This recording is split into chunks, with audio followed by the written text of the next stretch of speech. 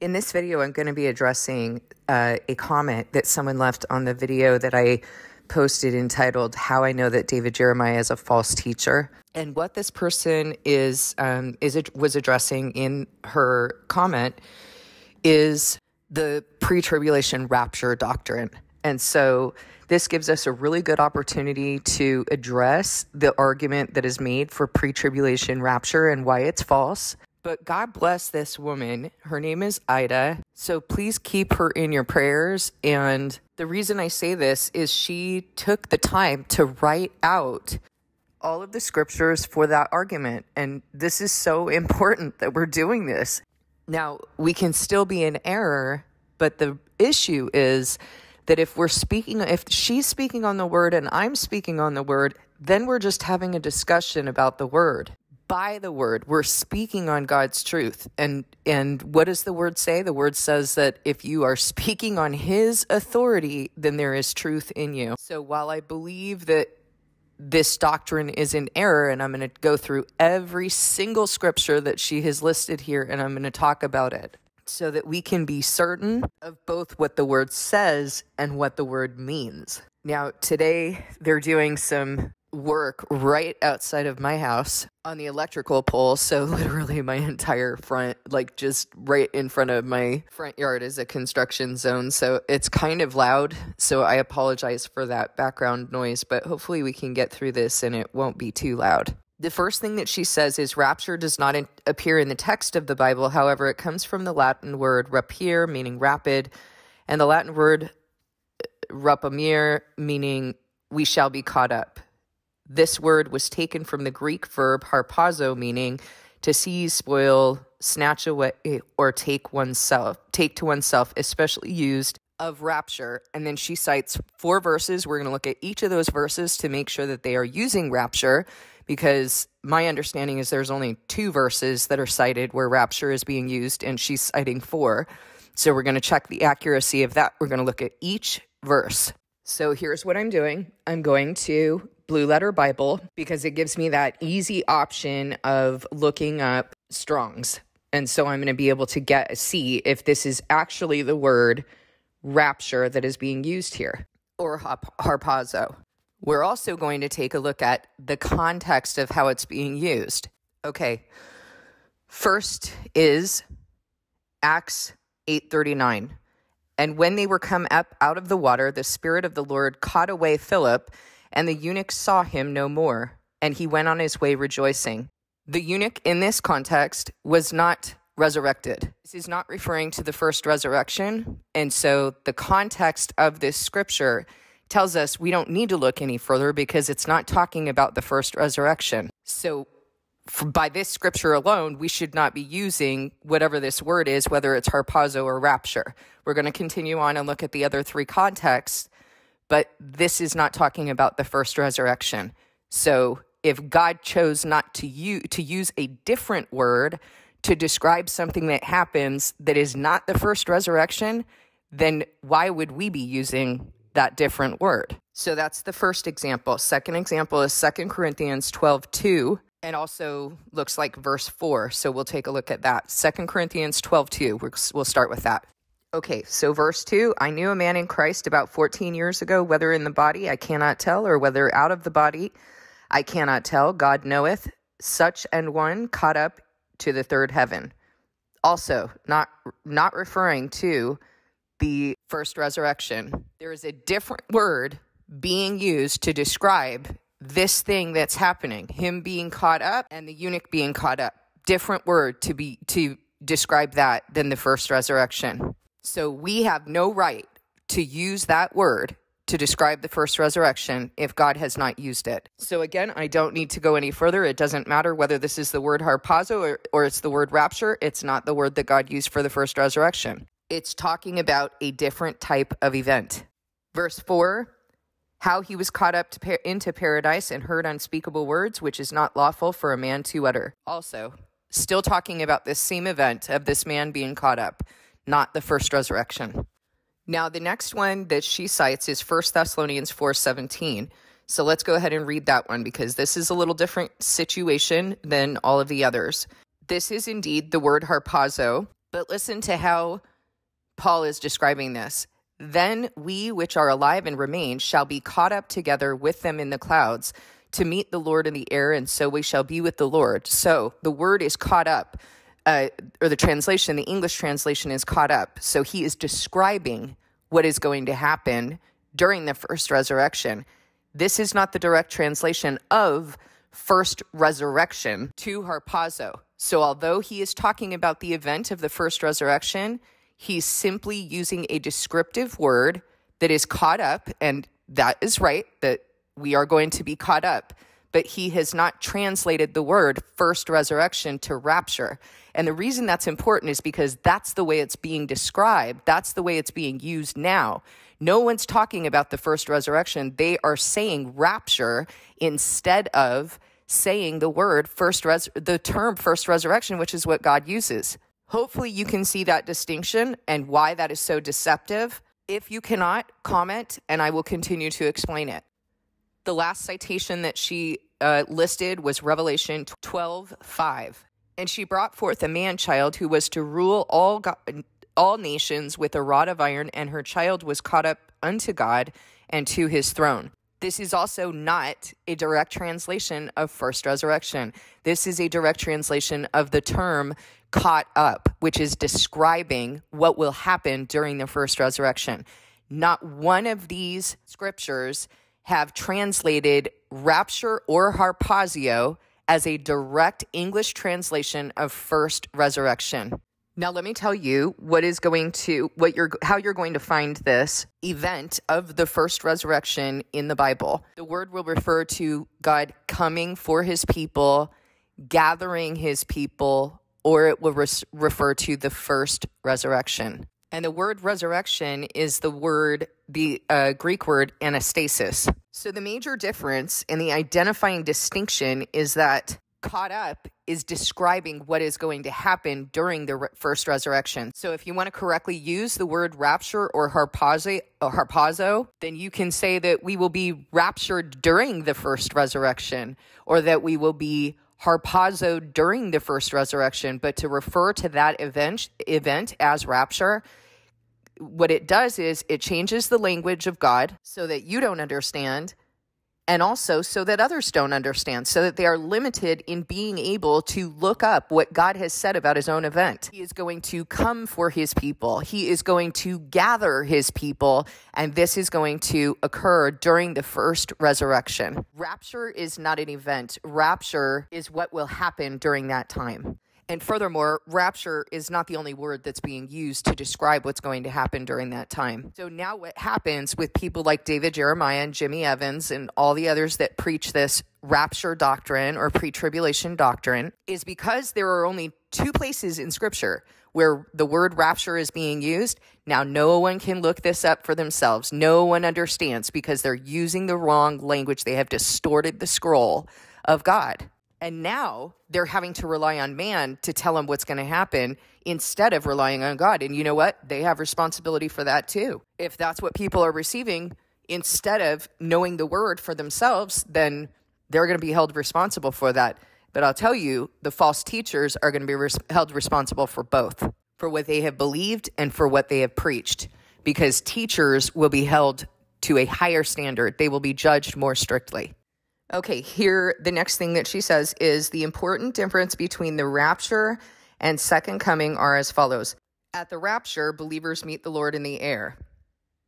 And then she cites 1 Thessalonians 4:17. I don't have a problem with that because that is what Paul is saying, is that is the first resurrection. At the second coming, believers return with the Lord, Revelation 19:14. The second coming occurs after the great and terrible tribulation, Revelations chapters 6 and 19. The rapture occurs before the tribulation. Okay, let's just break this down for a moment. The second coming is when God comes for his people.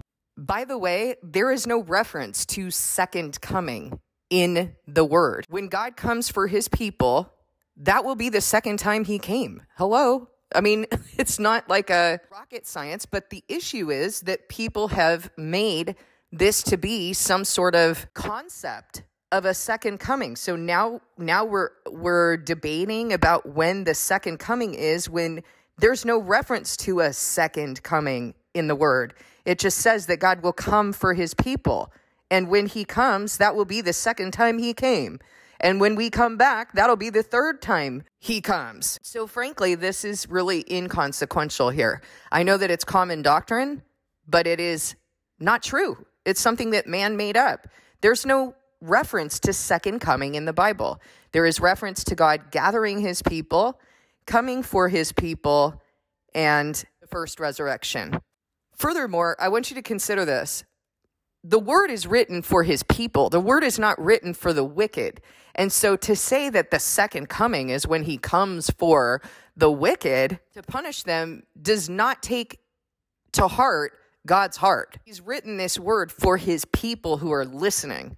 So to say that his second coming is when we come back with him, well, what is he coming for? He's coming to punish the wicked. No, God is descending during the first resurrection. He is descending. We will meet him in the clouds. He has come for his people. Whatever this second coming, third coming, fourth coming, I don't know what any of that is because the word doesn't reference it. So that is not something I will debate, because there's no authority on which to debate that. God does not talk about it. So as far as the scriptures that she's cited here at the rapture, I'm going to replace rapture from now on with first resurrection, because I just don't agree with, I'm not going to use this incorrect language. At the first resurrection, believers meet the Lord in the air.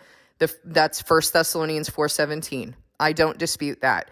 At the second coming, I dispute that, because that is not language that God uses.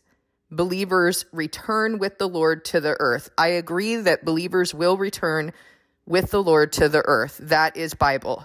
But I do not acknowledge second coming, because that is not language that God uses. The second coming occurs after the great and terrible tribulation, Revelation chapters 6:19. Okay, so let's take a look at what she's talking about in Revelation 6:19. And I just want to say something. If you're thinking right now, why are we indulging this? Why are we even, defending? I'll tell you why. Because this is a person who was willing to list out the scriptures.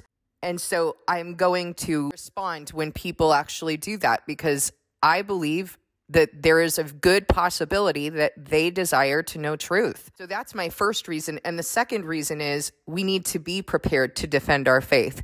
We need to be prepared to clear up false doctrine, particularly for those who are actually interested in the truth.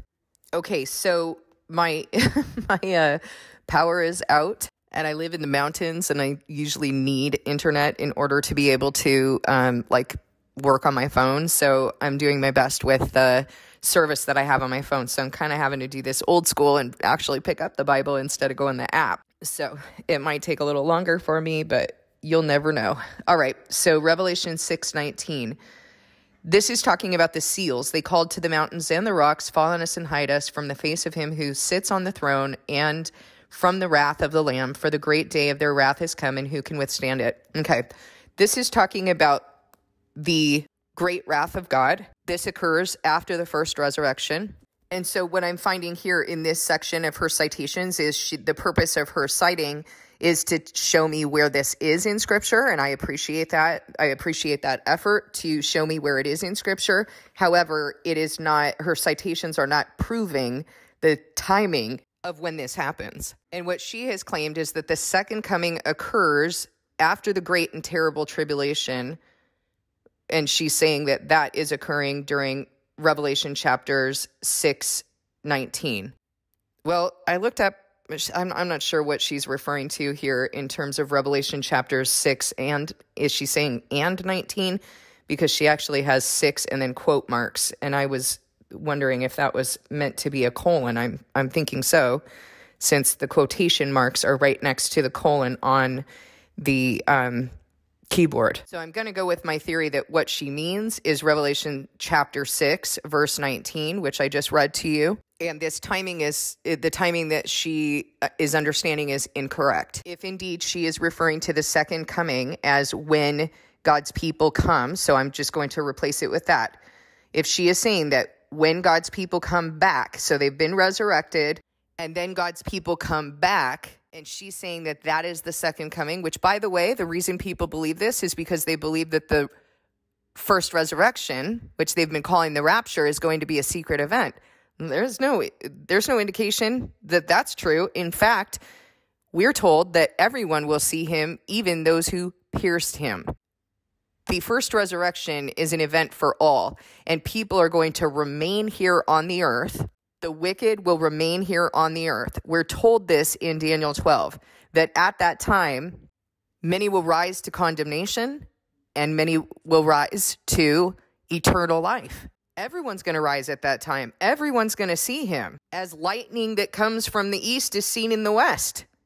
Everyone is going to see him, even those who pierced him. So this idea that this is a secret is a lie. And that is why people are assuming that the next time that God comes is acknowledged as coming, because they think that the first resurrection is a secret. The rapture is a secret. That's why they believe that that is the second time that is acknowledged as his coming. No, the second time he comes is when he comes for his people. Now, when he comes for the first resurrection, people will remain on the earth. The wicked will remain on the earth, and they will be thrown into the winepress of God's wrath, while his bride goes away with him for the wedding feast. And when they come back, he kills them with the sword of his tongue, with the sword coming out of his mouth during the battle of Armageddon. So there should not be any confusion about this. Immediately after the first resurrection, the bowls of wrath are poured out. The last of God's wrath, because with them, God's wrath is complete. That's Revelation 16.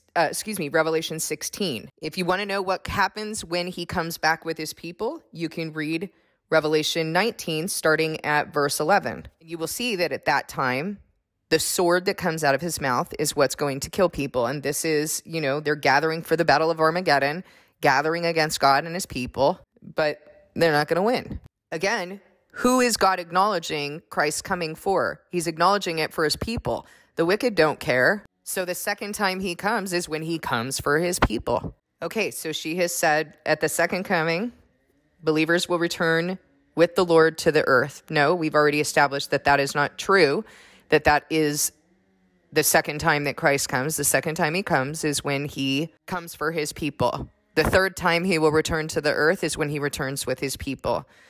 The second coming occurs after the great and terrible tribulation. Revelation chapter 6, verse 19, we just read that. The rapture occurs before the tribulation. No, it does not. Let's turn to 2 Thessalonians 2. Concerning the coming of our Lord Jesus Christ, okay? Pay attention to the wording here. Does it say the rapture of our Lord Jesus Christ? No, it says the coming of our Lord Jesus Christ, which would be the second coming if you wanted to number them. Concerning the coming of our Lord Jesus Christ and our being gathered to him, okay? Do you hear the language? Being gathered to him. So coming and gathering his people. These are two descriptors that he uses for the first resurrection. We ask you, brothers and sisters, not to become easily unsettled or alarmed by the teaching allegedly from us, whether by a prophecy or by word of mouth or by letter, asserting that the day of the Lord has already come. Okay, so this kind of false doctrine that the resurrection is going to occur at a particular time, it's been going on for thousands of years. It was going on at Paul's time as well. Don't let anyone deceive you in any way, for that day will not come until, pay attention, the rebellion occurs and the man of lawlessness is revealed, the man doomed to destruction. Now he's going to describe how he's going to be revealed. He will oppose and will exalt himself over everything that is called God or is worshipped, so that he sets himself up in God's temple, proclaiming himself to be God. Okay, that has to happen. Frankly, I believe that it has happened, but let me tell you something. It's going to continue. Matthew 24:15. So when you see, standing in the holy place, the abomination that causes desolation, spoken of through the prophet Daniel, let the reader understand. Then let those who are in Judea flee to the mountains. Let no one on the housetop go down to take anything out of the house. Let no one in the field go back to get their cloak. How dreadful it will be in those days for pregnant women and nursing mothers. Pray that your flight will not take place in winter or on Sabbath, for then there will be great distress, unequaled from the beginning of the earth until now, and never to be equaled again. What Christ is describing is what was spoken of in Daniel. So let's turn to Daniel. He's talking about a time of great distress. So the Antichrist reign has already occurred, because we know that the abomination of desolation is going to be set up on the 1290th day. I've described this to you in previous videos. The first part of that 7-year period, for 1260 days, his witnesses are going to prophesy. In the middle of that 7, the sanctuary will be thrown down and the daily sacrifice will be abolished. That is the witnesses, because we are the sacrifice and we are the temple. That is when the Antichrist rises from the abyss, overpowers and kills the witnesses. Now I'm going to read to you from Daniel 12, and I'm going to start from verse 11. From the time that the daily sacrifice is abolished and the abomination that causes desolation is set up. So what is he saying? From the middle of that 7, on the 1260th, well, somewhere around the 1260th day, until the abomination of desolation is set up, there will be 1290 days. Blessed is the one who waits for and reaches the end of 1335 days. Well, wait a minute. The wicked can't be blessed. So he's talking about his people. So what did we just read? In Matthew, we read that when the abomination of desolation is set up, that is going to be the time of great distress. Why? Because the reign of the Antichrist was nothing. God's wrath that is incited from that abomination of desolation is going to be the time of great distress. So are God's people going to be caught up, raptured, resurrected prior to that? Impossible, because the word I'm reading says, blessed is the one who waits for and reaches the end of 1335 days. That means they've already been here for the witnesses testifying, the Antichrist reign, and now they're here for the first 45 days of God's great wrath. Before the bowls of wrath, okay? The bowls of wrath are not going to happen until after the resurrection. But this should make very clear to you the timing, that there is no pre-tribulation rapture. And the idea of that pre-tribulation rapture, from what I have heard, mostly hinges on this idea that God is going to pass over his people. Well, let's go ahead and revisit Passover. When he established that concept of passing over his people, did he rapture up? Did he resurrect the Israelites? No, God is capable of passing over his people when they're living in the same town as the Israelites and Egyptians were. So she says that the rapture occurs before the tribulation. She cites 1 Thessalonians 5:9 and Revelation 3:10. Neither of those indicate that the resurrection is going to occur before the tribulation. And first of all, there is no the tribulation. There's a time of great distress that God talks about. There is a time of tribulation, but John said all the way from his perspective, at the time that he was living here, we were already experiencing tribulation. What do you think being fed to wild animals and burned at the stake and tortured during the Spanish Inquisition is? I mean, I would call that tribulation. In fact, I would call that even more tribulation than what I'm living right now. There is no the tribulation. There is a great tribulation from which, in Revelation, John sees that the multitude in white robes have come out of the great tribulation. You know what the great tribulation is? That time of great distress, as spoken of by Daniel and referenced by Jesus in the verse of Matthew that we just read. From the time that the abomination of desolation is set up, by the way, that's at the very end of the Antichrist reign. So God's people have already lived through the Antichrist reign. I mean, who would he be persecuting if not God's people? If you know anything about the Antichrist, you know from Daniel that he is going to flatter those who forsake the Holy Covenant, and he's going to persecute those who hold fast to God's word. Revelation 12 demonstrates that the witnesses are thrown down, and that for the next 3.5 years, he chases after God's people. He goes after those who hold fast to their testimony about Jesus. So this doctrine that is being laid out is completely without understanding. It is a regurgitation of what man has taught, what man has distorted. There is nothing here that is proving anything. There is only the citation that certain things will happen. And I agree. I agree with Ida that these things will happen. What I do not agree with is the story that has been distorted. So I want to be fair to Ida, I want to look at the citations that she's listed. 1 Thessalonians 5:9, for God did not appoint us to suffer wrath, but to receive salvation through our Lord Jesus Christ. I just addressed that. Certainly he's able to pass over us. And you see in Revelation 9 that once the witnesses have died, they've been here for the first 4 trumpets. We know that because they're sealed. before those first 4 trumpets, before the first 4 angels are allowed to harm the earth.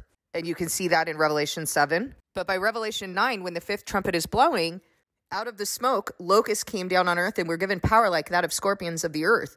They were told not to harm the grass of the earth or any plant or tree, but only those people who did not have the seal of God on their foreheads. You see that earlier on in this chapter that a star falls from heaven. That's Satan being thrown out of the heavenly realms. He's lost his place in heaven because in Revelation 12, we're told that there are 2 things that are required in order to triumph over the devil. Number 1 is the blood of the Lamb. Number 2 is the testimony of the witnesses. So once that happens, once the witnesses finish testifying, Satan is thrown out of the heavenly realms. He's been triumphed over, lost his place.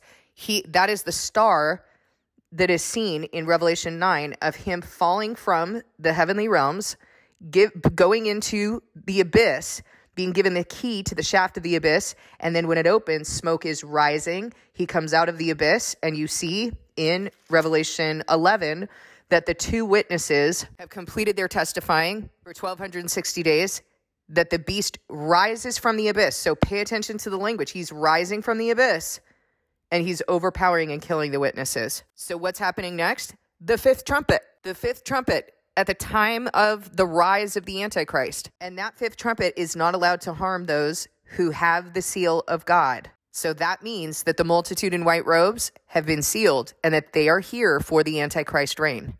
Is God able to seal his people? Is he able to pass over them? Yes, he's able to seal them. Just like he sealed them with the blood of the Lamb over the doorway so that when the destroying angel came, he knew not to harm that house. He knew that he must pass over that house. Does that mean that we go and add a pre-tribulation rapture doctrine so that we can lean on our own understanding about how God passes over his people? Of course not. That is evil, that is wicked, and it is leading God's people astray. It is a delusion that people are being handed over to because they have not loved truth, because they have not loved the entire word. They just ingest this false doctrine of man and regurgitate it and rehearse it and regurgitate it again. It tells them what their itching ears want to hear because no one wants to think about being here during the Antichrist reign. No one wants to think about if they're to go into captivity they will go. If they're to die by the sword they will be killed. Or being burned by fire, as is spoken of in Daniel. No one wants to think about that. And you know why they don't want to think about it? Because they've been taught a false covenant, a false salvation that says that you are already saved. You're not working out your salvation, as is indicated in the rest of Scripture. You've already been saved, and God's going to come and pick you up. Oh, he's going to pick you up. He's going to spare you from ever having to pick up your cross and suffer for him, even to the point of death.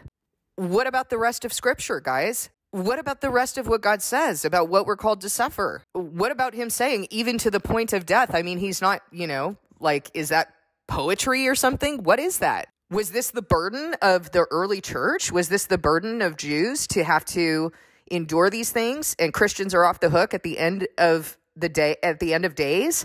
That's crazy. That's with complete lack of understanding of the heart of God. What do we not understand about being a sacrifice? We are a sacrifice, even unto death. Okay, the second one that she cites is Revelation 3:10.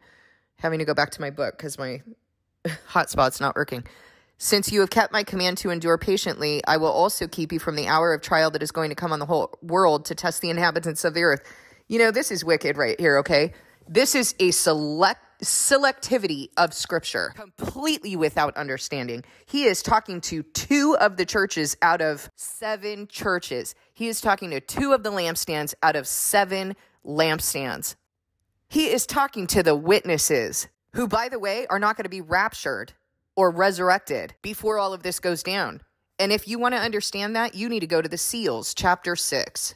Verse 9, when he opened the 5th seal, I saw under the altar the souls of those who had been slain by the word of God and the testimony they had maintained. What do we not understand about that? You realize that these are the witnesses who have been slain. They're going to be spared from the hour of trial and testing that God is going to bring on the earth. That great tribulation that will happen once the abomination of desolation is set up. They're going to be spared from that. But you know what's going to happen? Is they are going to die in the middle of that 7. Does it say that they're going to be spared from being martyred? No, they're going to be martyred. Why is God telling in Revelation 2 and 3, why is he telling all of these other churches, look, you've done this, this, and this, but you need to turn? If he was just talking to the wicked, he would say, you're done. I have already spit you out of my mouth. He wouldn't say, I am about to spit you out of my mouth. He is calling these churches to repent, these bodies of believers to repent. And he is telling those two lampstands in Revelation 11, here in Revelation 1, you see that he says, the 7 stars are the angels of the 7 churches, and the 7 lampstands are the 7 churches. And then in Revelation 11, he says, I was given a reed like a measuring rod and told, go and measure the temple of God and the altar with its worshipers, but exclude the outer court. Do not measure it because it's been given to the Gentiles. They will trample on the holy city for 42 months. And I will appoint my 2 witnesses, and they will prophesy for 1,260 days clothed in sackcloth. They are the 2 olive trees and the 2 lampstands. The church in Smyrna and the church in Philadelphia, those who have pleased God, those who have picked this up before this 7-year period, those are the 2 lampstands. They are the ones who are going to be spared from the hour of trial and testing that's going to come on the entire earth. You cannot reconcile a false doctrine that claims that those are the ones who are going to be pre-tribulation raptured with the rest of the word. How can you reconcile that with what I just read to you about when the abomination of desolation is set up, and blessed is the one who reaches 1,335 days, that 45-day period of God's great wrath?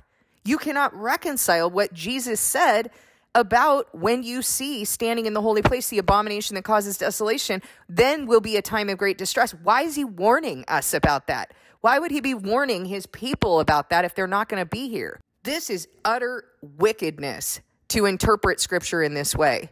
And I do realize that many people are deceived with this doctrine, but frankly, the word says that you are handed over to delusion when you have not loved truth. And so for anyone who is deceived by this, you need to search your heart about why you were handed over to delusion. I do know people who just turn and they just decide, oh, well, I'm not going to do that thing anymore because now I know it's wrong. But they don't search their hearts. And you know what? That is a wicked heart, because you cannot possibly repent for the fact that you were handed over to delusion, that you did not love truth, that you turned from God, if you're not willing to examine your heart based on what Scripture tells you, based on the fact that Scripture tells you that when you're handed over to delusion, it's because you didn't love truth. What was going on with you? What do you need to do differently?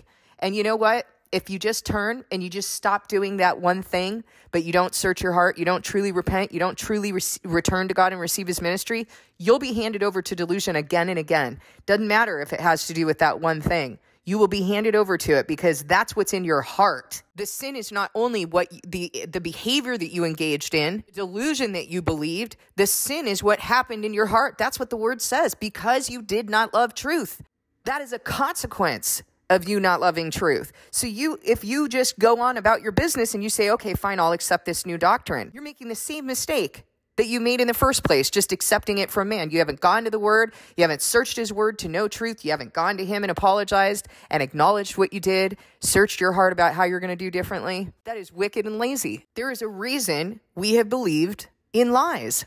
So honestly, even in this, I want to be sensitive. Okay. I do want to be sensitive, but I also want to reprove. Here's the thing. I look at this and I see, oh, there's all these scriptures. That's great. She's speaking on the authority of God. But you know what? You're not speaking on the authority of God. You're saying, yeah, these things are going to happen, but truly you're speaking on the authority of man because you put it together the way that man put it together. You didn't receive this from God. You received this from man, because there's no way that you could just, piecemeal scripture if you're actually reading the entire scripture and receiving it from him. I know what he does with me, and what he does with me is the same pattern he's going to use with you. This, unfortunately, even using scriptures, and I guess we know that to be true, right? Because people can claim the name Jesus Christ and they can be full of lies.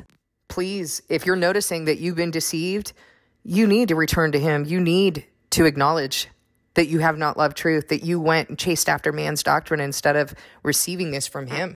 And I keep going back to this Psalm 50 that a friend of mine sent me the other day. Psalm 50, verse 16, but to the wicked person, God says, what right have you to recite my laws or take my covenant on your lips? You hate my instruction and cast my words behind you. When you see a thief, you join with him. You throw your lot with adulterers. What does he mean when he says that? You throw in your lot with adulterers, that you are joining those who speak on the authority of the world, who commit adultery with the world. You join them. If you are receiving doctrine like this from man, you are throwing in your lot with adulterers. You use your mouth for evil and harness your tongue to deceit. You sit and testify against your brother and slander your own mother's son. When you did these things and I kept silent, you thought I was exactly like you. But now I arraign you and set my accusations before you. Consider this, you who forget God, or I will tear you to pieces with no one to rescue you. Those who sacrifice thank offerings honor me, and to the blameless I will show my salvation. She goes on to say the rapture is the removal of believers from the earth as an act of deliverance. I am pleased to see that deliverance is being used correctly here, because God uses deliverance to talk about delivering us from our own evil, from the curse, and from this world. That's how deliverance is used, not to cast out spirits. And if you want to know about that, look up every context of deliverance. Pull up an app. It's very easy to do, just as easy as if you were to go on Google, open an app, type in the word deliverance, and you can see every context with which deliverance is used. Never is it used to describe the casting out of spirits. Now, I do not agree with what she's saying. The rapture is the removal of believers from the earth as an act of deliverance. I don't believe in the rapture. You know that. The first resurrection is the removal of believers from the earth to deliver us from what? The three things I told you. We're being delivered from evil. We're being delivered from the curse. We're changed in an instant, in the twinkling of an eye. Given glorified bodies, we will be like the angels. That curse will not be on us anymore. Are our clothes going to drop? I mean, I don't know about all that. It doesn't say that in the word. It says we will be changed in the twinkling of an eye. I believe that we will be dressed in whatever God dresses us in, because he talks about that, being dressed in white, fine linen, white and clean, which stands for the righteous acts of God's people. That's possible, but let's not postulate. So yes, we can agree on this. The first resurrection is the removal of believers from the earth. They are being delivered. That now God's salvation has come to them. Now, I want to make one mention here. In Revelation 12, when the witnesses have been killed and those two things that are required in order to triumph over the devil, it says, now has come the salvation and the power and the kingdom of our God. Sorry, this is verse 10, chapter 12. Now have come the salvation and the power and the kingdom of our God and the authority of his Messiah. Don't think that that's the point at which you have been saved. Now has come the salvation because the devil's been triumphed over, but you're still working out your salvation until the resurrection. Just because salvation has come doesn't mean you have received it. The requirements to fulfill triumph over the devil, that has come. He's lost his place in the heavenly realms. He has absolutely no rights. Later today, I'm going to be talking about powers, because I did have a conversation with someone the other day regarding the powers of the devil and the rulers and the authorities and principalities and all of this other stuff. And I think that it's very important that believers understand what kind of power, what does that entail? What does that actually mean? It's not what you've been taught. So I'll be talking about that in another video. She goes on to say the second coming includes the removal of unbelievers as an act of judgment. And then she cites Matthew 24:40 through 41. Which says 2 men will be in the field, one will be taken and the other left. The 2 women will be grinding with a handmill, one will be taken and the other left. All right. What does one have to do with the other? How does that substantiate that the second coming includes the removal of believers as an act of judgment? I'm not sure if she mistakenly cited the wrong scripture, but from my understanding of scripture, I do not see a removal of unbelievers. The wicked are left on the earth, and the earth is going to be destroyed. There's going to be a new heaven and a new earth. People have gone up, and those who will experience eternal condemnation have remained for the bowls of wrath. They gather for the battle of Armageddon. Christ comes back. He slays them by the sword that comes out of his mouth, and they remain dead until the 1,000 years are up, and they come to life again. The devil is unbound to test them yet again. Are you going to be deceived again? You've gone through all this. Are you going to be deceived again? And they certainly are. And they gather to surround God's people again. There's indication that some people are going to be saved there. We've talked about this before. There are some who are going to be saved only as one escaping the flames. There is a reason why these people are coming to life again. They're being given another chance. And you do see in Ezekiel, I don't have the verse right now. But you see in Ezekiel that there is a distinction in the third temple between sons of God and servants of God, those who must bear the consequences of their sin. They are not allowed to minister before the Lord. They are allowed to guard the temple and the things to be done in it. So there's a distinction between those who receive their inheritance and those who are saved only as one escaping the flames. Paul talks about that in Thessalonians as well. So the unbelievers are not removed. That's incorrect doctrine. And the scripture citation has nothing to do with that. Oh, I think I might understand how she's interpreting this. Okay, 2 men will be in a field, one will be taken in the other left. 2 women will be grinding with a handmill, one will be taken in the other left. No, if you look at the context of this, Christ is talking about those who are going to be taken are those who are participating in the first resurrection. This is not talking about unbelievers being removed. I'm sorry, I didn't understand how you were interpreting that. Got it. No, those who are being taken are those who are meeting him up in the air. If you believe that this is true, show me where else in Scripture there's an indication that unbelievers are being removed, because there's no indication of that in Scripture. And I'll just show you in Daniel 12 that it says, at that time, Michael, the great prince who protects your people, will arise. There will be a time of distress such as has not happened from the beginning of nations until then. Okay, we know what the time of distress is. And if you're confused about this, read, chapter 11, and then you'll understand where we're at. There's going to be a time of distress such as has not happened from the beginning of nations until then. Jesus cites this. He reinforces this. That is occurring after the abomination of desolation has been set up. It incites God's jealous wrath. Now he brings a time of great distress as has never occurred. But at that time, your people, everyone whose name is found written in the book, will be delivered. Okay, in Matthew, Jesus says, in those days. If those days had not been cut short, no one would have survived. But for the sake of the elect, those days will be cut short. So when that happens, when the abomination of desolation is set up, God brings his wrath, and you see that a time of distress such as has never happened since the beginning of the earth until now, that's when you know that the days are near. His coming is near.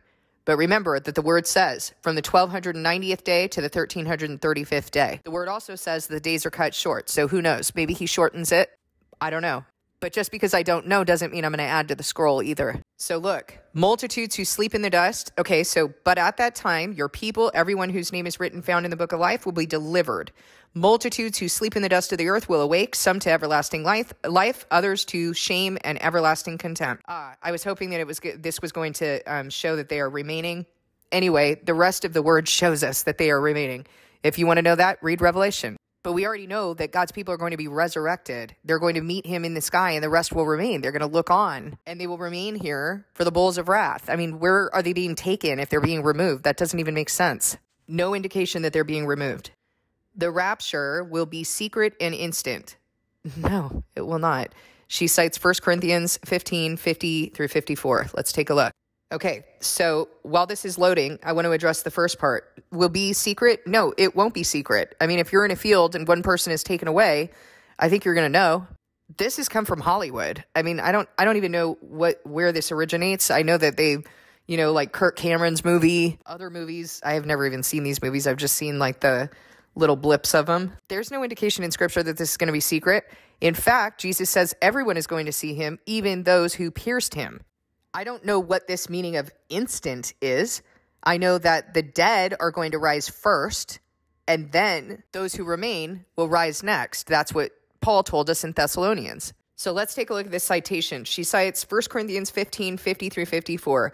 I declare to you, brothers and sisters, that flesh and blood cannot inherit the kingdom of God, nor does the perishable inherit the imperishable. Listen, I tell you a mystery. We will not all sleep, but we will all be changed in a flash, in the twinkling of an eye, at the last trumpet. What is Paul talking about? Is he talking about the resurrection happening in a flash, in the twinkling of an eye? At the last trumpet, by the way, he's telling us the timing of this. The last trumpet doesn't blow until after the witnesses have been killed and after that first 45 days of God's great wrath.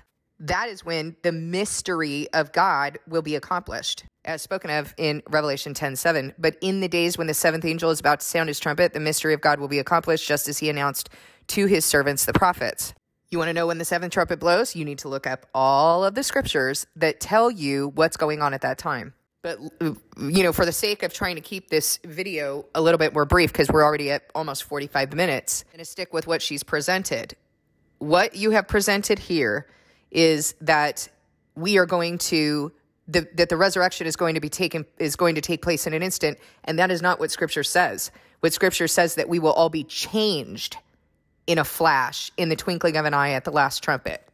Not that the resurrection is going to happen in an instant. For the trumpet will sound, the dead will be raised imperishable, and we will be changed. For the imperishable must clothe itself with the perishable must clothe itself with the imperishable, and the mortal with immortality. So what is he saying? We're going to receive glorified bodies like the angels. When the perishable has been clothed with the imperishable, and the mortal with immortality, then the saying that is written will come true. Death has been swallowed up in victory. This state that we're in right now, the perishable, is going to be changed. I mean, that should be very clear that that's what he's talking about. The entire paragraph here is talking about our perishable bodies being changed in the twinkling of an eye. You think that the resurrection is going to happen in an instant? No. The wicked are going to be forced to watch all of this. I don't think they're going to get away that easy. No scriptures indicate that this is going to happen in an instant. In fact, in Revelation 11, when the witnesses are killed and then they raise 3.5 years later during the same resurrection everyone else is going to participate in, I want you to listen to what is written. Revelation 11:11. But after 3.5 days, okay, that's a date of your prophecy, the breath of life from God entered them, and they stood on their feet, and terror struck those who saw them. Then they heard a loud voice from heaven saying to them, "Come up here." And they went up to heaven in a cloud while their enemies looked on. Is this a secret event? No, their enemies looked on. Is this an instant event? No, their enemies are going to watch. They are going to see God. They're going to see Christ, even those who pierced him. All are going to raise, some to condemnation, some to eternal life. She goes on to say, the second coming will be visible to all. Okay, not understanding. This, Ida, I'm sorry, but you're not understanding what what you're describing as the second coming, not understanding what that means. Revelation 1:7, look, he is coming with the clouds, and every eye will see him, even those who pierced him, and all the peoples on earth will mourn because of him. So shall it be. Amen. He is talking about the first resurrection. That is what is described as the first resurrection. What you are describing as the second coming is when Christ returns with his people. Scripture doesn't refer to it as the second coming, so you should not either. If you want to know more about it, it's in Revelation 19:11. It will begin there. She goes on to say the rapture is imminent. It could take place at any moment, and cites Titus 2:13 and 1 Thessalonians 4:13 through 18, 1 Corinthians 15:50 through 54. The first resurrection will not take place until the things that I have demonstrated to you, things that Jesus spoke of, things that Daniel spoke of. It will not happen until the abomination of desolation has been set up. It will not happen until the Antichrist reign, and it will not happen until God's great wrath has begun. Then she goes on to say, why is it important to keep the rapture and the second coming distinct? And she goes on to give her rationale for this. First of all, second coming is a man-made construct. I'm not going to acknowledge it. I do understand that you are referring to the second coming as when Christ returns with his people. It's not even accurate to call it the second coming because God came once. He's coming again for his people, and then he'll come a third time when he returns. But I'm not going to use language that the Bible does not use because you can see very clearly that it is confused what God has established. And it's just flat out wrong because it causes everyone else to be confused. If you want to be confused, that's one thing. But when you're teaching that to other people and using language he hasn't used, it's not okay. It's in addition to the scroll. The first resurrection is imminent, but it will not take place until certain things have happened. And let me help you to understand what God means by imminent. He's been saying that these are the last days for 2,000 years. To God, it is imminent, but his words are not going to pass away. Everything has to be fulfilled in the order that he has said it will be fulfilled. You cannot eliminate scripture in order to create a doctrine that pleases your ears. It's not a doctrine that will save. So in summary, I appreciate that you have taken the time to write this out, but I need to tell you that it's incorrect. It's a lie. It is not congruent with scripture, and it is based on the delusions of man. I'm assuming probably commentaries and sermons that were ingested, but the word of God is true and it's clear. And I believe that I have clearly demonstrated that certain things need to take place before the first resurrection is going to happen. I also believe that I have demonstrated very clearly why using language that God has not used, such as rapture, which is being used to describe an event that God refers to as the first resurrection. If you want to understand that event, you have to use the language he has used. All rapture is describing is a component of that event. Being caught up, that's not the entire event. The event is called the first resurrection. Second coming, also not used in the word. But if that were a thing, and you were using it correctly, you would know that he came once, he's coming a second time, he's coming a third time. There's no delineation between these events because you're using a concept that is man-made to describe something that's not even in the right order. So I do thank you for providing these scriptures, but I admonish you to take a look at what I've said, to take a look at the rest of scripture. To the rest of you, I hope that this has helped in terms of you being able to defend your faith and stand firm in the authority of God, not the authority of man, not the authority of me. I don't have any authority. The authority of God's written word, of his truth. Because remember that those who do not love truth are handed over to delusion. So if you find that you have been deceived, please return to his truth.